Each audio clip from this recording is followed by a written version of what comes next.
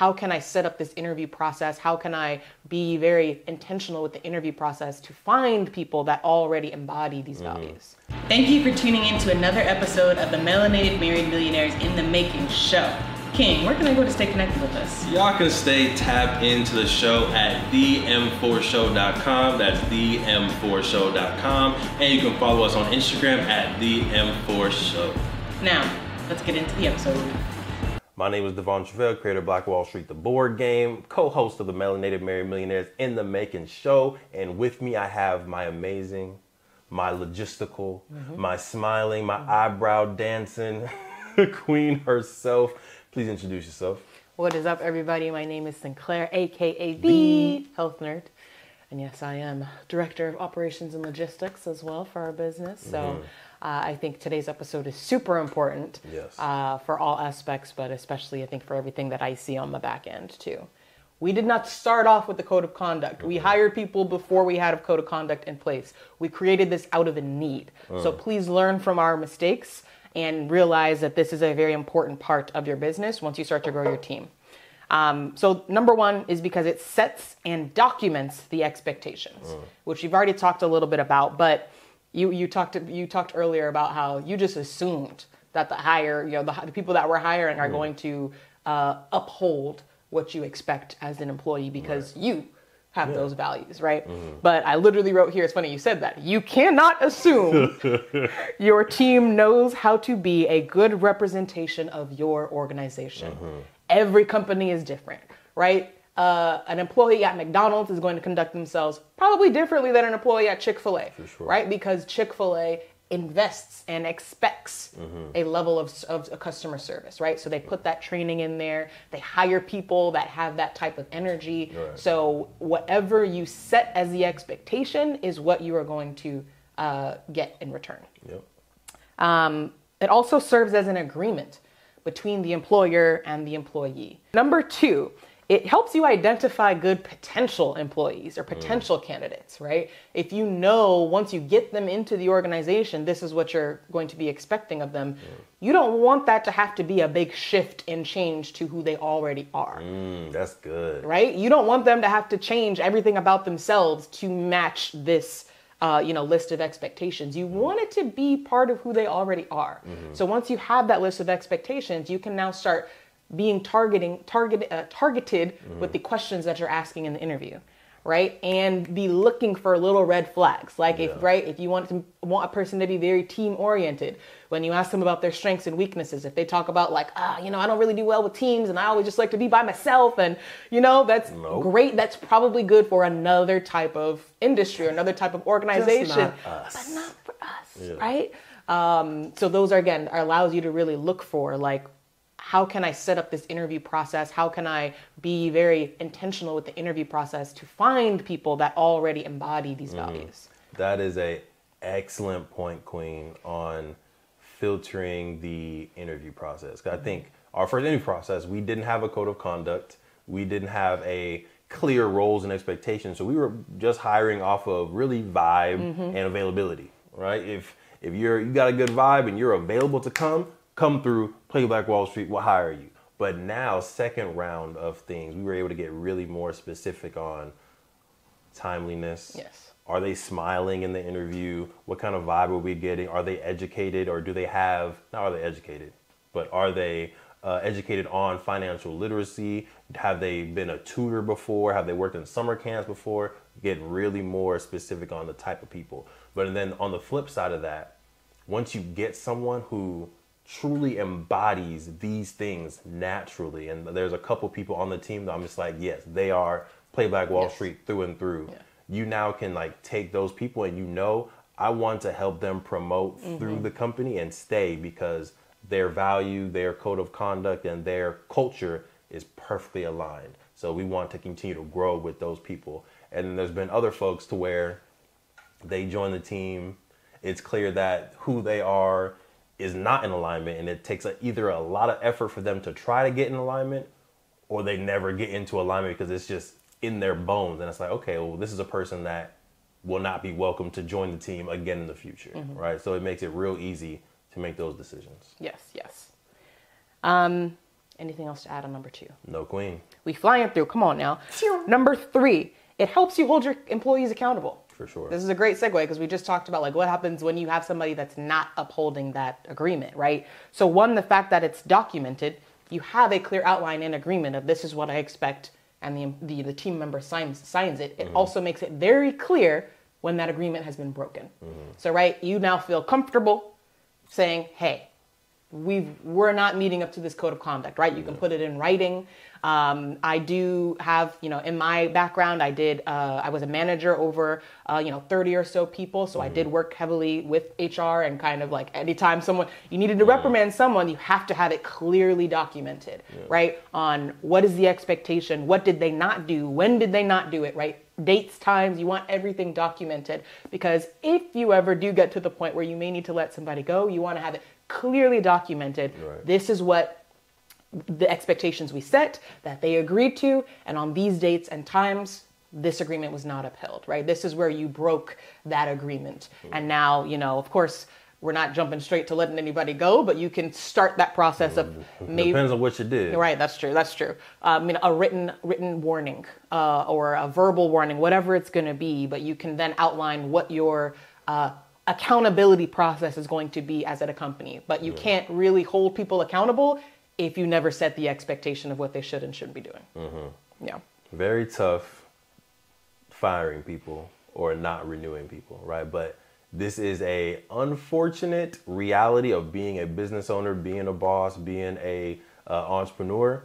Yes, you get the privilege of hiring people, you get the privilege of providing value, but at the same time, you need to make difficult decisions to sometimes let people go or not promote people. So just prepare yourself for that, right? You're a boss, you're an entrepreneur, you are a millionaire in the making, and it's going to come with some tough decisions. Yeah. So I think, again, code of conduct is the step number 1. This is you outlining, this is what we expect from employees. Step number 2 is the accountability piece, which is also important. You don't want to have to be reactive in the moment when something doesn't go right and figuring out, how am I going to fix this? You want to have that process outlined. So again, learn from our mistakes, get that code of conduct, step number 1. Step number 2, what happens when someone does not uphold that code of conduct? Nice. Now, number 4, the code of conduct creates company culture and upholds company morale as well. And so I think this part is underrated, but very important. Okay. Let's say you have somebody who is not holding up the code of conduct. They're showing up late. They're not, dressed appropriately. They're not showing up at all. That is going to affect other team members, right? Sure. Because now we've got 2 people that are supposed to show up here. If only one person is showing up, now this other person that's supposed to have another person supporting them is doing the session by themselves, right? They start to lose trust in that partner. They start to, it just adds more stress onto the scenario. So now their morale may start to be a little bit, man, I used to like working here, but my partner, they're not reliable, etc. And I think it does start to affect the entire team. And so I think it's really important for you to, again, outline what's expected. And it's also then becomes your responsibility to hold people accountable for when that's not being upheld, because otherwise people start to get the sense of, well, I can do whatever I want then, right? Because nothing will happen. And then that starts to spread. And I think we've seen that in so many scenarios. I've seen that in other workplaces where if people don't hold people accountable, it just creates mayhem in the company culture, and people don't like to come to work anymore. Right. And we never want to have that type of environment. So I think it is important to make sure that you are taking that step, because when a team member does not, again, uphold that code of conduct, it does affect the morale of the entire team. For sure. And I think that's where we initially started using the code of conduct, because we saw a pattern of certain folks not showing up on time, certain folks wearing whatever they wanted. And we were getting complaints from our customers, from our principals, rightfully so. And then we had a little heart-to-heart with the entire team. And we were like, hey, this is what we're hearing. This is the experiences. This is our new code of conduct. This is the code of excellence that we expect from you all. We pay very well, right? We pay significantly over minimum wage. We do a lot of small things that show our love and our value for our team. And with that, we expect that to be reciprocated, right? Because we're going above and beyond as employers, we expect you all to either go above and beyond as team members or at least meet this minimum of excellence with the team. And we had this meeting, and I went in a little bit. I'm gonna be honest with you. I don't know if I went in a little too much. I got on my soapbox and I really went in on our team just from a passionate standpoint. Like, we're here to create impact. We're here for a very specific mission, vision, and we are hiring you all to be in alignment with that mission. If you can't get on board, if you can't be at this level, this is not gonna be the company for you. And I think after that hard conversation and confronting it, we saw a shift in the culture. Yes. Then we had people sign the code of conduct, and it's been very solid and consistent since that point. So again, I think sometimes you do, as a leader of the company, need to hold that responsibility of the culture and not be afraid of confrontation when people are against the company culture. I think it's also important to be intentional about when you roll out the code of excellence and create for us an experience around building the culture. So you can do this through a company retreat, right? I think we started doing this with just me and the Queen, having company retreats for Play Black Wall Street, for the M4 show, so that we can be just fully immersed in the brand, in the culture, go through our mission, vision, core values, code of excellence, critical actions, and just be surrounded by the culture and then walk in it. Yes. And we were able to have that experience with our Play Black Wall Street team. Yep. So we took them, paid for it, flew them out to Tulsa, stayed in the hotel. We were there for 3 days. Yes.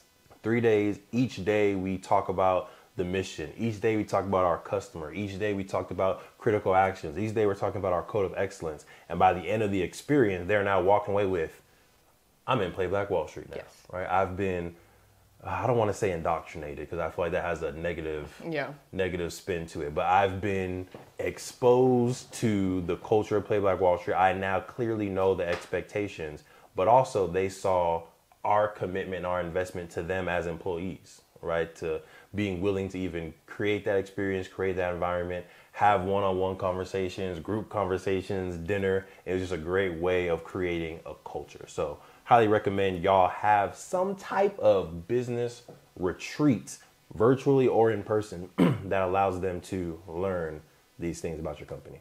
Yes. I mean, we definitely have invested time and energy and money into that retreat or that training process, because we do see the value in it. And we want people to be bought into our mission, our vision, and not just want to collect a check, right? And so, I mean, we've had people say, like, this is the best job I've ever had, before they even actually go to a site and start teaching. And that, like, really warmed our hearts, because it shows that what we're doing is working.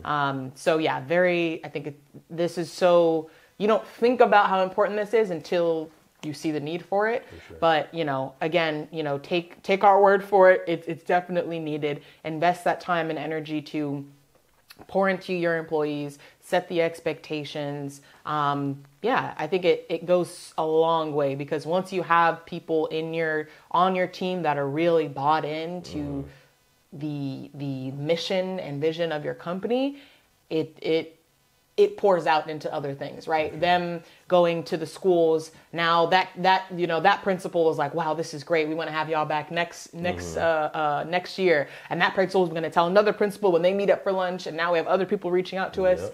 And, we've had our team members, randomly reaching out to us like, hey, I just met this person. I talked about our organization. Like, you should connect with them. And we never said they had to do that. We never said, like, please go out, and they're not sales representatives in any way, shape, or form. But the fact that they're willing to do that shows that, like, wow, they truly believe in what we do, and they want to see us win.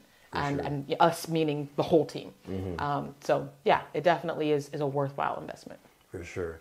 And if you're watching and you also believe in what we do, you also want to support it, what you can do is what, Sinclair? Like and subscribe. Make sure y'all smash that like button. Make sure y'all subscribe to the M4 Show on YouTube. And if you're listening to this on any type of audio or podcast platform, Apple Podcasts, Spotify, Google Podcasts, iHeartRadio, all those things, make sure y'all also follow. That way more people can get this message and get this value. We appreciate you. All right. Make sure y'all secure the marriage. Make sure y'all secure the bag. And of course, make sure y'all secure the bag 2 times. I was like, wait a minute. Come on. This is a bag. Peace.